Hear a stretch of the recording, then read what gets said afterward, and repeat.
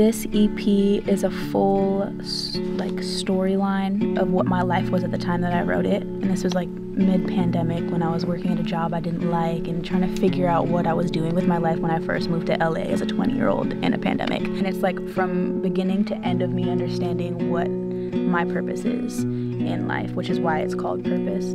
Something in my mind tells me I'm insane. Sonically, this is an unmatched opportunity to hear what was in our brains at the point of writing.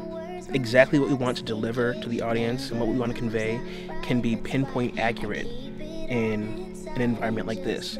Besides that though, we get to emotionally convey so much more in Dolby Atmos because you're in a space where you're forced to listen. There's nothing else going on, your entire environment is the song.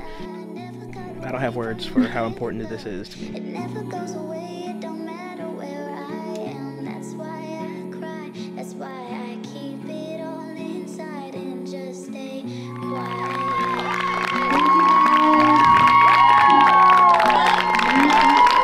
And thank you so much for coming. It really means the world to see you guys here, and I can't thank you enough.